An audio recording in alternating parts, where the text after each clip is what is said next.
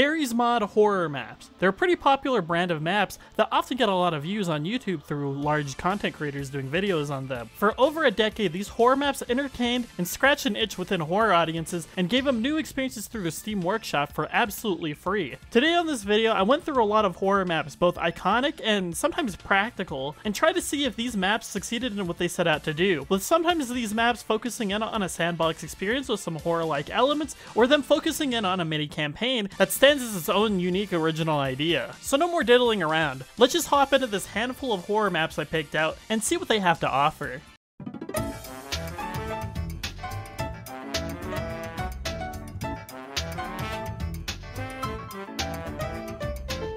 GM 711 may sound like a weird start to this list, but let me elaborate a little more as to why it's in a horror list. GM 711 is a recreation of a 7-Eleven located in this weird flat grass with a couple of buildings around it and an odd amount of Domo advertising on it. This decade-old map was featured in a lot of videos back in the day, with it prominently and most notably appearing in videos by Vanos Gaming and Venturian Tale. Apologies for the PTSD caused by the Sioux names, by the way. I know your recommended feed suffered a lot back in the day. For the most part, this map seems pretty normal for a sandbox map and spawns you into this weird little room here. Outside of it is this weird little pool area along with a soccer field and the 7-Eleven location nearby. Immediately looking around, you may realize this map is pretty empty for the most part, which makes it a really great sandbox map, which proves why it's a very popular map overall. There's also rails that go throughout the entire track that lead to this weird little train station area in the back. It's kind of a just weird area and most people don't really go to it very much. There honestly isn't very much of note out here, and so let's head inside the 7-Eleven where the real horror lies.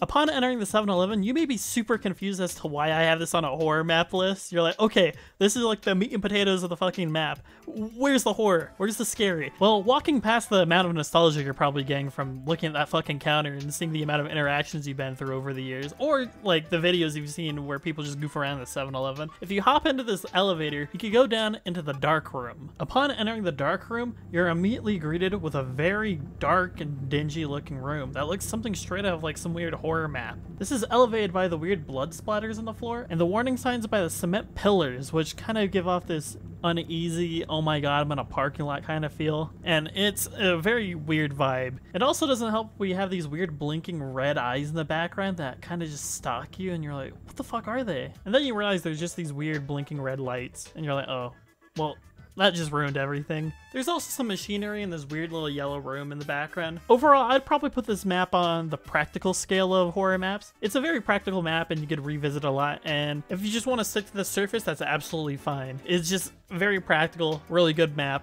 Solid 5 out of 5.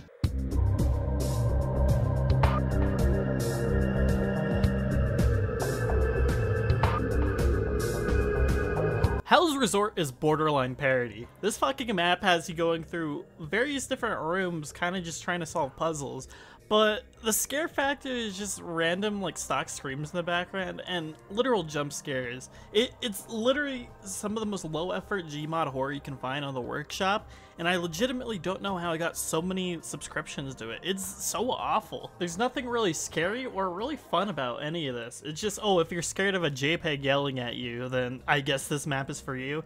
I don't know, fuck this map. This goes in like the shit category. This would be like 1 out of 10. Borderline parody. Like, we've kind of gone back to that. Did I just get jump scared by boxes?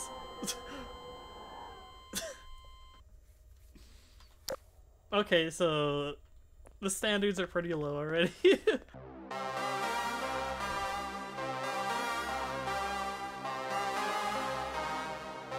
GM Shambles is an old roleplay map with a focus on these empty suburbs during the nighttime. It's a rather off-putting map, with the soundscapes kind of forming this weird, creepy vibe to it. The best comparison I can make is if you're walking home during the nighttime at like 2 AM and you just hear the distant roars of cars driving nearby. Like, it's that kind of vibe. It excellently fills its job as a weird roleplay map alongside a sandbox map, with houses marked as safe or having the giant words help on them. This lack of anything really going on within the map in terms of like stuff actually like jump scaring you and stuff is actually really awesome as a sandbox and roleplay map, and it offers an experience where players can be creative while having this suspenseful atmosphere. It's a really awesome map, and I would rate this one about a 5 out of 5. Banger map and a classic.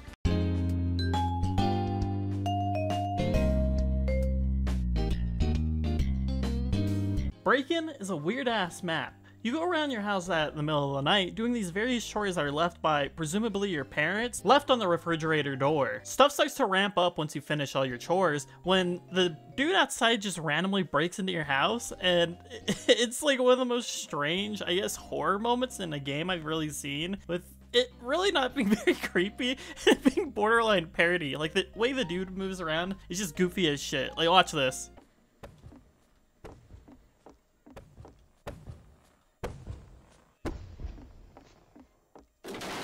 What the fuck? A black man? He broke into my house. That was the horror map? Okay. Break-In visually is a little bit crude, with it mostly focusing in on these weird low poly kind of textures. It's just really ugly as a map, and it looks something straight out of Roblox. It's way too over-reliant on the jump scare horror factor of it, and just overall, I don't find it to be that particularly great of a map. I'd rate it about, like 2 to 3 out of 5.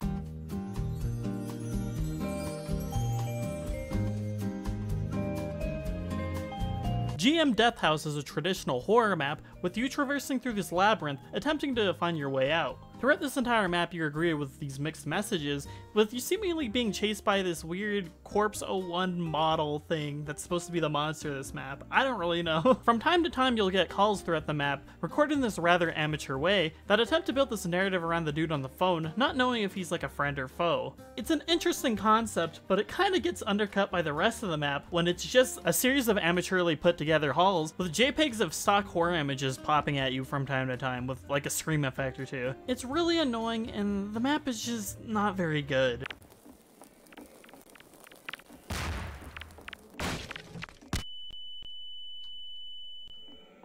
Oh.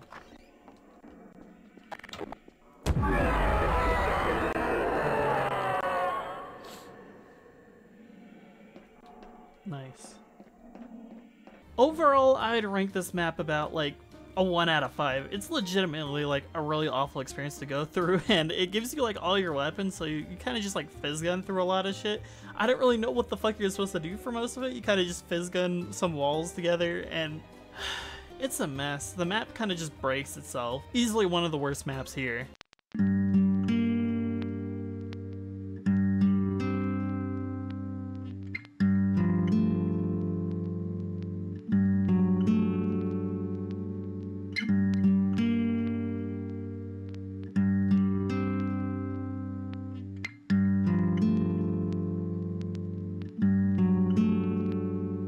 Silent Town is a Silent Hill and Ravenholm inspired horror map with you going around this town and attempting to solve these puzzles using mostly crowbars. Essentially, this map is a lot like the others, just a jump scare fest of JPEGs, with it attempting to be this atmospheric horror puzzle type of horror map, but it miserably failing for the most part. It's actually kind of funny with some of the voice acting too. Like, when I heard the first voice line, I just immediately started laughing. It's just absolutely ridiculous. What an absolute disgrace to Silent Hill as a series. Horror map. Yo, what is this place? Okay.